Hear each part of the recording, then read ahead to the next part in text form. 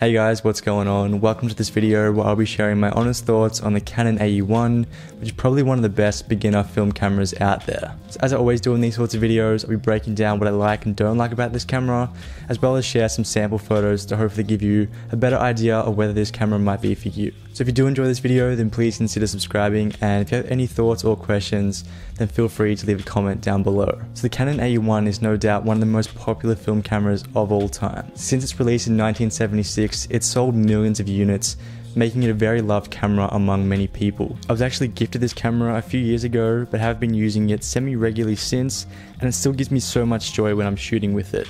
There is also another iteration to this camera called the Canon AE-1 program, but in this video I will just be focusing on the original, but to be honest there's not that much difference. So firstly, this camera is pretty straightforward to use, but it might take a little bit of time to get used to as it does have a fair bit of manual control. So what I mean by this is you have to set your ISO, shutter speed, and aperture by yourself, and then use a light meter to determine whether you are exposed properly. But if that does scare you, then don't worry, because there is a partially automatic mode called aperture priority. All you have to do is set it to A on your lens, and then you only have to worry about shutter speed and the ISO, and the camera will do the rest for you. For the first 2 years of having this camera, I left it on this mode the whole time, and I never really had any issues. And up until last year, I've realized the whole time I've had this camera, I've been using the light meter wrong, and my photos still turned out fine.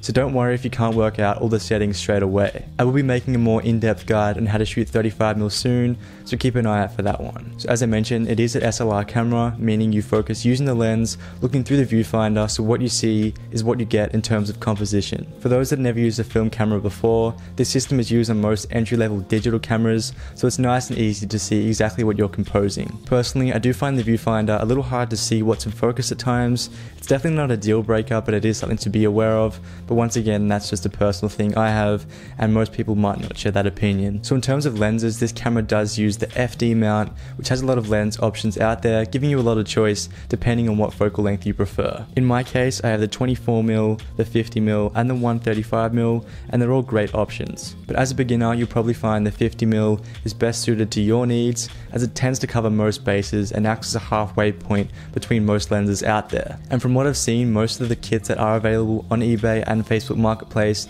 tend to have a 50mm included, as that's part of the original kit setup. So these lenses aren't the sharpest going around, but for a beginner film photographer, they're definitely good enough and they definitely do the job. And sharpness isn't everything, and especially when you're shooting 35mm, you kind of have to expect that sometimes. In saying that, these lenses do have a lot of character about them and will really give you that vintage look if that's what you're after.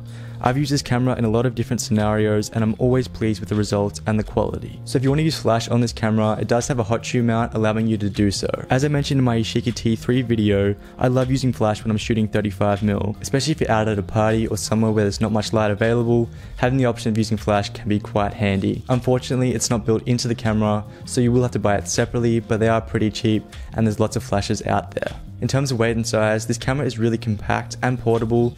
It weighs just under 800 grams with the lens and the body, and I feel it's very evenly distributed. So if you plan on taking this camera traveling, then you'll have no issues taking this camera out all day. So this is pretty common with most 35mm cameras, as they're always pretty small, but it's still worth mentioning.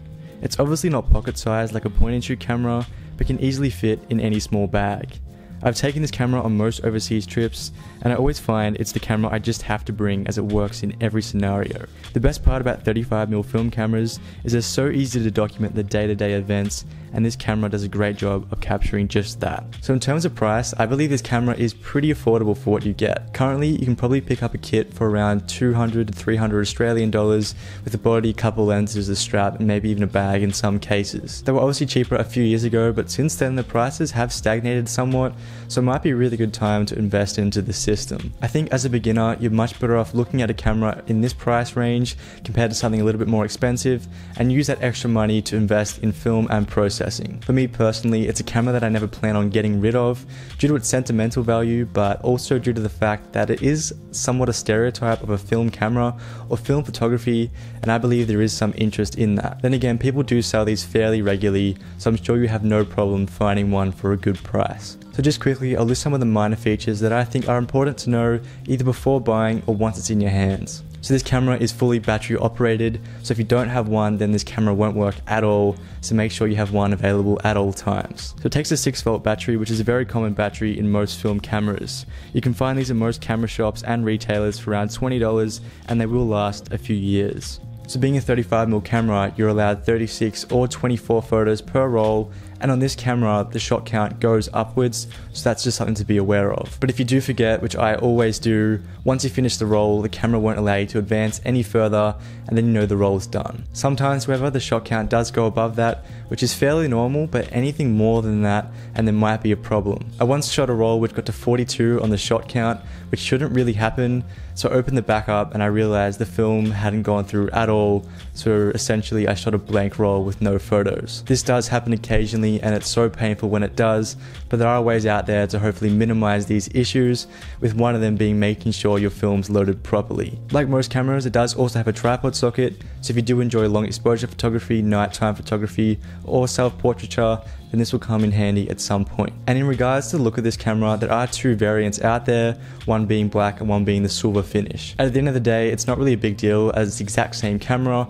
but it is still worth mentioning as some people will prefer one version over the other. To be honest, I think they're both pretty cool and you can't really go wrong no matter what style you go for. So I will also mention that these cameras have been out of production for 40 years, which is not always a bad thing, but it is something to think about when you are buying these sorts of cameras. As this camera is more targeted at beginners, it's safe to assume that these cameras have probably been trashed around over the years and not given the proper care that they deserve. One of the major things you should look out for is fungus on the lens, which is pretty common with these older setups. Although it can be fixed, if left untreated, it will get worse and worse and it will really impact your image quality. So just make sure when you are buying, you are avoiding the listings that have any of these sorts of problems associated with them. So in terms of major features, there's not a whole lot to it, as at the end of the day, it is a consumer camera targeted at beginner or hobbyist photographers. It's not overly complex, which is very ideal for anyone looking to start film photography or photography in general. But in saying that, even if you are more than a beginner photographer, this camera is still a great choice and I would recommend it to anyone regardless of their experience level. As I said, I've had this camera for some time now